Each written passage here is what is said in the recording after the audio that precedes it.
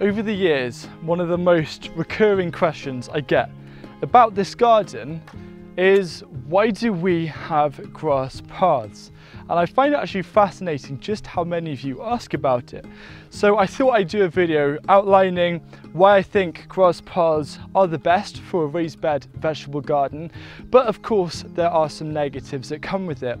And also a type of path that I would choose, the only other type of path that I would choose if the ground wasn't suitable enough to grow grass. So stay tuned. Grass paths are the roads of the garden, and it's not just to transport yourself around, but also to move materials such as compost.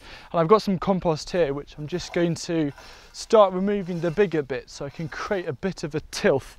Now I'm using a tarmac rake, and I use it mainly because it's nice and heavy, but one of the things that you also use a tarmac rake is to fill in potholes, and roads need maintenance, and so do garden paths. The only maintenance that I need to do for a grass path is strimming. And I know it isn't the most environmental thing, but we've got a strimmer, and I think it's important to make the most of resources that you currently have. And eventually it will be an electric strimmer. But I strim probably every 1 or 2 weeks during peak season. It just takes maybe 15-20 minutes to strim the whole garden, and it just keeps it nice and low. Strimming isn't that much of an effort, and the best time to do it is early morning or late afternoon, so you don't get too hot with the midday sun.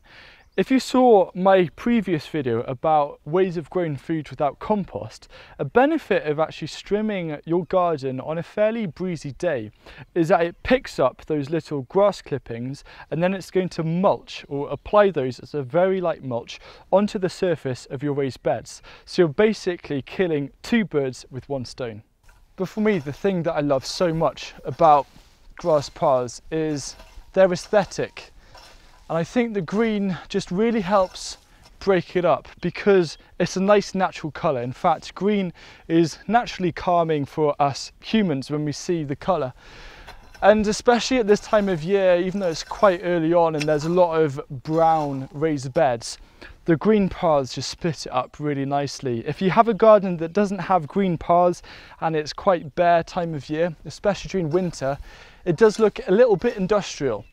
And something that's really important about gardening is not just making sure that you produce lots of food, it's also making sure that you enjoy it. And for me, the benefits of having grass paths definitely outweigh the negatives, which I'm going to come on to in a second, because I just love being in this garden because it feels like it's that extra bit natural.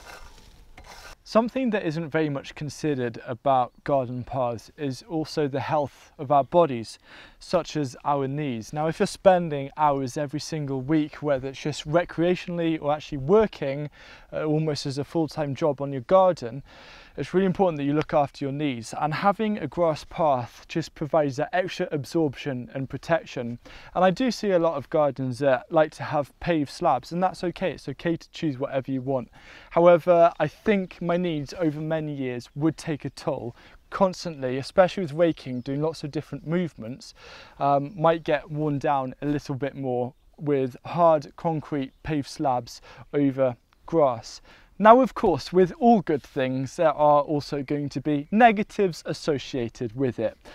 I know I just mentioned about the health of knees, but there's something that contradicts that with grass paths, and that happens when it's winter time and you've had a lot of rain.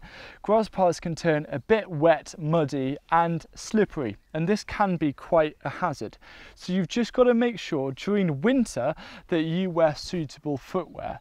But a good thing about gardening is that there often isn't that much to be done during winter time. And I also find every single spring I'm surprised just how quickly a garden path heals itself. So the fantastic thing about grass garden paths is that they're also self-healing paths, and I'm not sure there's another path out there that can offer that. There are a couple of other downsides to a garden path. The first one is that there is a potential that weeds can grow and seed. For example, these dandelions, and then these seeds can go and spread into the raised beds. As long as you can keep and you have a habit of keeping on top of weeds in your raised beds, just using a hoe once a week during sunny weather, it's super simple. If you're not very good at keeping on top of weeds, then this could be a downside, but it's good to get into that habit. Something else though is slugs, and this is usually the main concern when it comes to a garden path, especially if it's grass. And yes, it is a slug habitat, only though if you let the grass grow too long, as the slugs can hide underneath.